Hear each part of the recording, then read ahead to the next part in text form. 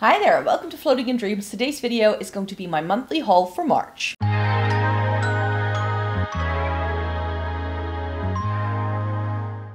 Welcome to everybody watching today. Thank you so very much for joining me. This video is going to be a quick little haul of all of the bits that I have been buying in recent weeks. It's my monthly haul for March, and apart from the new Estee and Catrice stuff, the only thing I did was travel to Germany for a day. So most of what I'm about to show you are the things that I bought when I was in Germany. In case you're new here, you've never been to the channel, hi, my name is Maaike, I live in the Netherlands. I have fair skin with a cool to neutral undertone, and this greatly influences my makeup preferences. I have been reviewing makeup for more than a decade. I love eyeshadow palettes, Estee and Catrice, and getting the use out of my makeup. So if that's something you're interested in, then I hope you'd like to consider subscribing. Before we get into the stuff I bought while I was in Germany, I do have to tell you a little bit about some products that I did buy, but because I already filmed with them, I'm not going to go over each and every single thing I bought. What am I talking about? It's the new Estee and Catrice stuff, because at the end of January and within the month of February, we got the new Estee and Catrice drops here in Europe. I didn't manage to get all of the shades of all of the lip products, it seemed, so when I was in Germany, I did manage to find the last shade I still needed from the Catrice new Shine Bomb line. So this is my placeholder for all of these new Estee and Catrice things, but I will just make sure to link you to these two videos that I've already done with all of the new bits that I did have in, and the first impression review in the description box down below. So please go to those videos if you would like to see what's new from Estee and Catrice. But this way, I can let you know, I now have all these shades, so I can finally film the video. I'm still looking for 2 shades from the Melt and Shine lipsticks.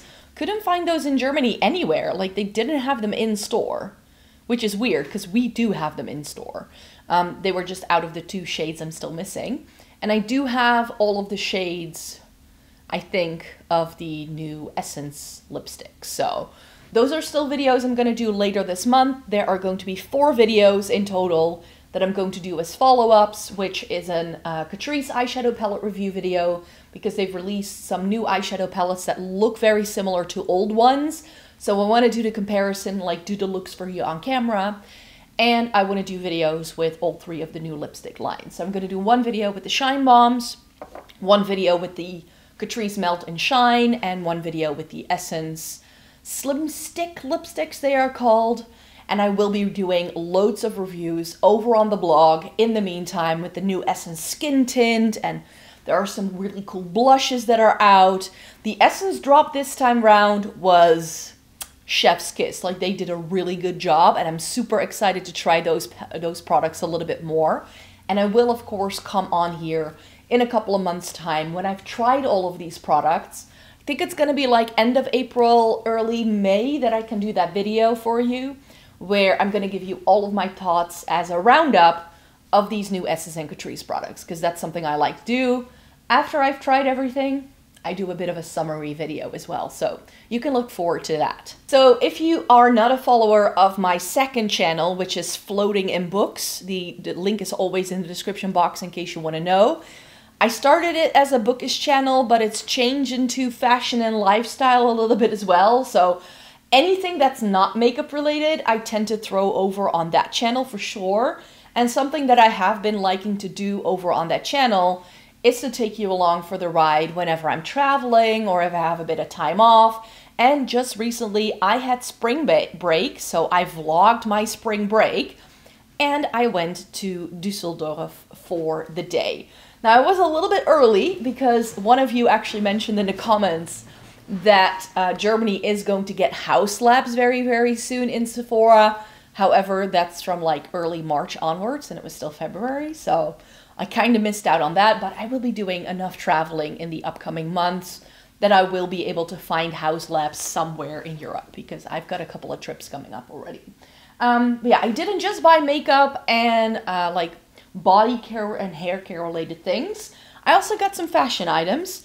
And I didn't manage to show that on my other channel. So I was like, I'll throw it in here. I didn't buy much because I'm pretty much set when it comes to fashion items. But I got a t-shirt. This is a men's t-shirt from Uniqlo. And I was looking for a like mustardy warm yellow. And then I found this and I was like, this is going to be perfect for me. Because I used to own a t-shirt that was really close to this shade, but I didn't like the neckline on it and it had a hole. So I decluttered it last year, and I have been on the hunt for a mustard yellow, or at least like a yellow t-shirt that could fill the gap. And I have a couple of Uniqlo t-shirts already, which have held up really, really well. And this feels like a really sturdy 100% cotton t-shirt, and it was only 15 euros. So I was like, that's exactly what I need. So I was like, yes, that's exactly what I need. And I got myself a mustard yellow t-shirt. This next purchase is a little bit naughty. I know it's only like very, very early March as you're watching this. I'm recording this in February, but you can't buy sandals early enough, especially if you find them in your size, in the variety you like. I got myself some Birkenstocks. I had been eyeing these up online, actually. I saw them on TikTok and I was like, oh, those are going to be perfect. I already have 2 pairs of Birkenstocks, I'm not going to lie. But they are comfy, and last year when I went to London, it was like the only pair of shoes I wore for most of the week because they were the comfiest thing. And I was like, you know what? I have like the 1 strap and I have the 2 strap, but I want something that's perhaps a little bit more classy, like a little bit more sandal-like, rather than like your standard like slide on kind of thing. So that's why I got these. They are, what are they called again? They are the Mayari in the tobacco brown shade. This is what they look like. They just have a little bit of a toe detail, which I really enjoyed, and they have thinner straps. I've got pretty high insteps, and I have found on the regular 2-strap sort of sandal that they kind of dig into my foot a little too much here. Plus the ones I have are in the suede, but these are in the leather, and they will hopefully just have a little bit of give, because I feel that now that I have broken in my other ones, they are like super comfy and I really like them. So I know I can get a lot of use out of these in the summertime, and I like this neutral shade. In the tobacco brown, it's like a taupey number, so it just goes with everything, and it's a really good neutral to have. So I was really glad that I was able to find these in my size, in this shade I was looking for, so that's why I picked these up. These are all of the beauty products I shopped. So I got some makeup from Sephora, and then I got a load of beauty products from DM, which is the German drugstore. And these are the bits that I got. So I already showed you this, the Shine Bomb from Catrice. That's a DM purchase. Let me start there because that's, I think, the most interesting. I got only 1 skincare product because I'm really good with skincare so far. But if you've been following, then you know that when I was in Paris last month, was it last month? Yeah, January. It was like almost 2 months ago though. But I found some cleansers from La Roche-Posay because my favorite cleanser from the Body Shop has been discontinued. I seem to have found a similar product at DM. This is the Balea foaming face wash with aloe vera. And yeah, that's exactly what the what the Body Shop one had as well. The packaging looks the same. So I think I have found it, and this was only €1.95. So I was like, you know what? I might as well try it. If I don't like it, I'm good. If it's a dupe, then this is the one I'm going to be buying moving forward. So this is I hope a great find. But yeah, I'm very happy to have found that. So a thing that Germany is known for doing a lot cheaper than it is here are razors, which are really, really expensive where I live. This was still like 15 euros, but it's a 6-pack, which I think over here a 3-pack is like 15 euros of this brand. These are the Wilkinson Intuition Complete, which is the razor I always use. At least it looks the same like the one I use. So I'm gonna use this one for sure because I'm all out of razors. Then the last time I went to Germany over the summertime, I picked up some of their body wash, and I really, really like it. I've used one or two of them by now, and I really do like them. But they have some other, like more like wintry kind of scents as well, and they were out of those when I went to Oberhausen over the summertime. So this is plum and almond, I think. Yeah, that's also what the image says at the front with macadamia oil. And then they have this berry and lavender scent, which both of them I think I like. I still have some of the other ones that I picked up over the summertime, so I don't need that much because I still have a bunch of the tea tree ones that I picked up in England as well, and I still have some of the Body Shop stuff, so I'm good for body wash. So I just picked up 2 new scents to try to see how much I like them. Got a dry shampoo because they do really affordable dry shampoo at the German drugstore. I really like the one I'm currently using, and I'm almost out of it, so I was like, might as well just buy a backup. This is not the one I was using though, because they were out of this, but this is the 6-in-1 dry shampoo. It should clean, freshen up, give texture and grip, give volume, also be a heat protector, and it should have a UV filter. I thought that was interesting, so I just picked up one that sounded okay. I hope it's okay. I did get a makeup related thing because I have been looking left, right, and center for a powder puff because everyone on TikTok uses one of these things. This one is by Real Techniques. This has 2 sides, one for powder and one for liquid, it says. I'll just give it a whirl. Let's see if I like this better than a brush. We'll see how it goes. And then I just got hair care stuff because I'm almost out of shampoo and conditioner.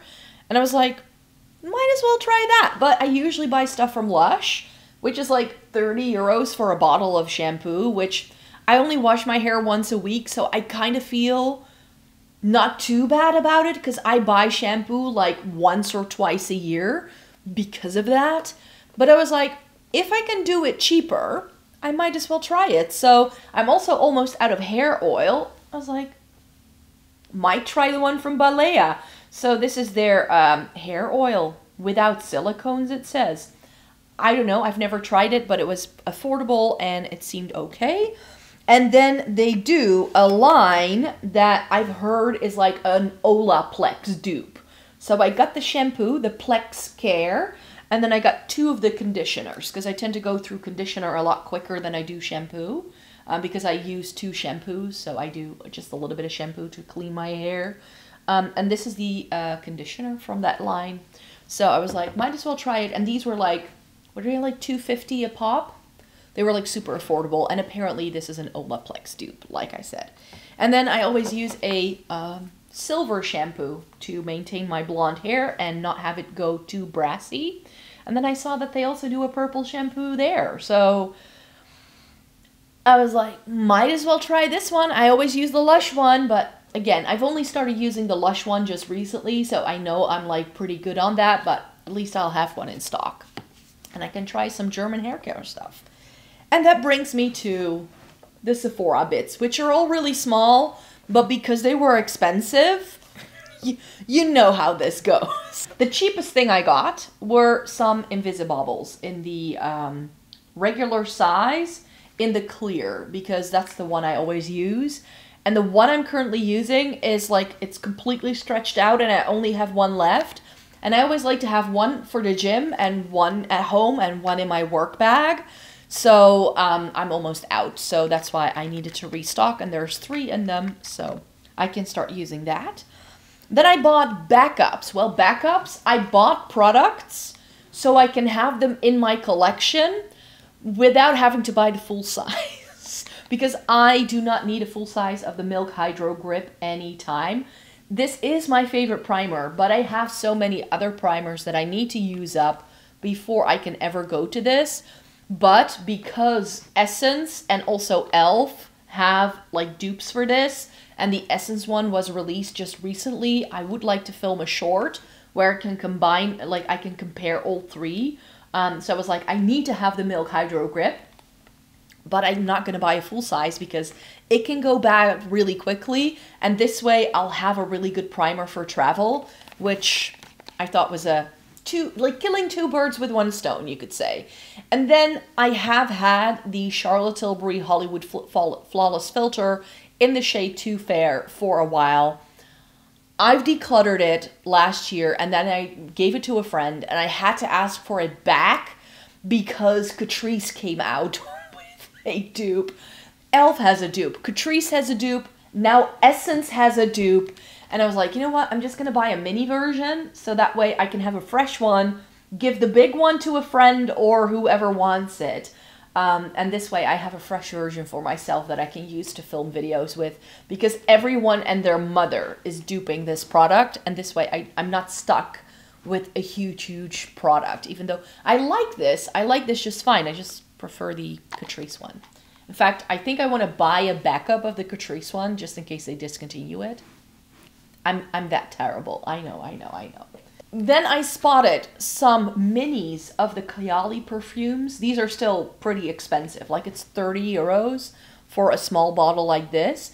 But since I love the pistachio yum pistachio gelato one that came out over the summertime, and I have that one in a full size, I was like, I'd like to try some more Kayali. And I've heard great things about the Vanilla 28. So I was like, I'm just going to try it, see if I like it. So this is the Vanilla 28, which has Vanilla Orchid, Tonka Absolute, Brown Sugar, Amber Woods, and Musk. I'm not sure whether this is going to be too sweet for me because I don't love things that are too sweet. But because this has the amber and the musk, I think it's going to be enough to break through the brown sugar and the vanilla and the tonka bean one notes that this has. So, yeah, we'll see how it goes. I haven't tried it. I didn't even smell it.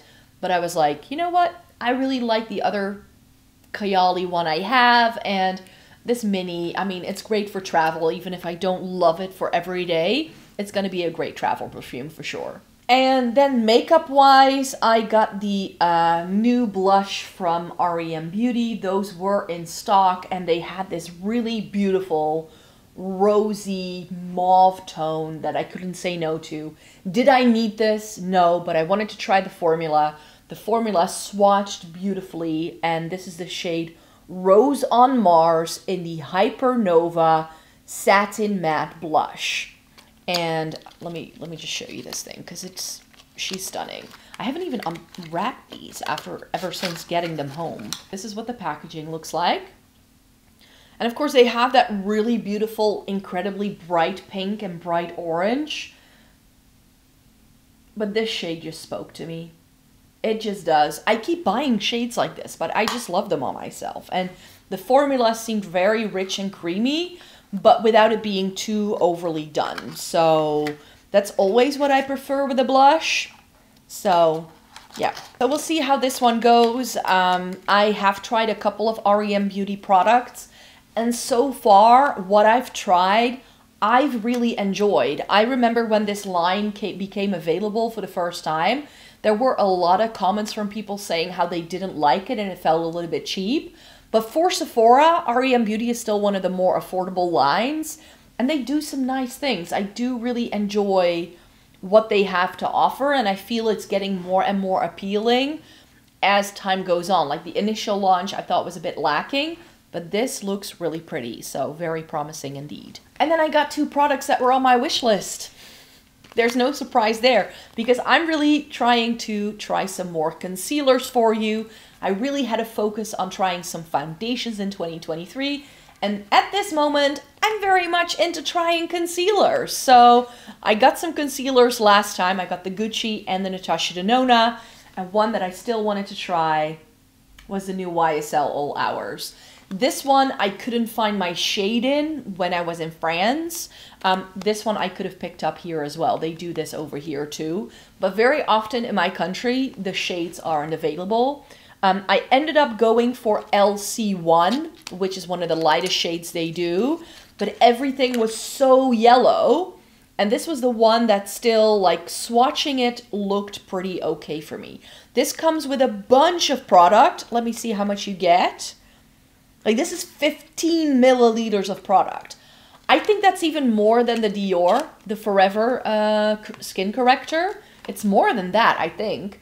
And this, it seems to have such a stunning formula, which is why I wanted to try it. And this could be like my new Dior sort of more luxury pick as well. It does lean very yellow toned, which with concealers, I don't mind, but it was a very weird shade range, I have to say. So finally found a tester that seemed like it was blending away into my skin, so I'm gonna go for that one.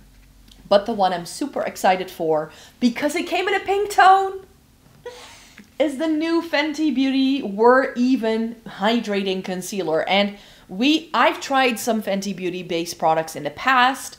I've tried their under eye brightener in the past as well. And can I get this out? Is there a sticker? There's a sticker. Oh no. Oh yeah, it opens here. And when they launched this, I wasn't initially super enthusiastic for it. And then I swatched it in store. This seems to have a very beautiful formula. It has coverage, but it's also hydrating. It's got a little bit of glow. It's almost like the Glossier Stretch Concealer has more coverage, but it's still as hydrating. I got it in shade 150N.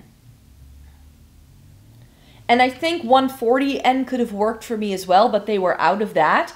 But this looked so pinky toned. It's so pink. Like, hold on, because you're not going to believe me that this is a pink. Like, this is yellow, and this is pink. I was very, very stoked to see them do a shade this pink leaning, and it blended away beautifully on the back of my hand, so I was like, you know what? I'm going to try the Fenty Beauty. The formula seems to be right up my street. And yeah, I think I'm gonna like it a lot. So this is gonna be part of my concealer trial. I now need to stop buying concealers because I still have a couple that I haven't reviewed yet that I already bought earlier on, like the Milk Makeup one that they came out with last year. I bought that last year when it was new, and then I just completely forgot I owned it and didn't review it. So I'm going to be reviewing that one next, and then I need to review the Gucci and Natasha Denona, and then I need to review these. So, yeah, I do sometime this spring want to do a concealer roundup, and then these two are going to be part of that review for sure. So those are all the bits that I bought when I went shopping in Germany. I thought I could do a nice little haul this way, because the only thing I had bought was the new Estee and Catrice stuff, and I was like, I've already shown everybody that, so I might as well show you this as part of my March haul. I'm still a little bit on a low buy. I am sort of very much spacing out my my makeup spending this year because my aim is to travel more and shop a little bit less. But yeah, of course I kind of went to Dusseldorf to go shopping. I'm not gonna lie. So this was planned as part of that budget, you could say. But yeah, this way I have a bunch of things that were on the wish list that I can now try. I have some more things on the wish list as well, but you're just gonna have to stay tuned for some more monthly hauls to be updated for that. So in the meantime, I hope you'd like to thumbs up this video. Thank you so very much for joining me today. Subscribe if you want to see more by me, because I make 4 videos a week over on this channel. And if you do want to stay in touch with what I've got going on the daily and some other content that isn't makeup related, then I would like to recommend you click that link in the description box down below and follow me on my second channel, which is Floating in Books. So see you around somewhere, be that the blog, this channel, or my other channel, and then I hope to see you in my next video. Take care, everybody. Bye-bye.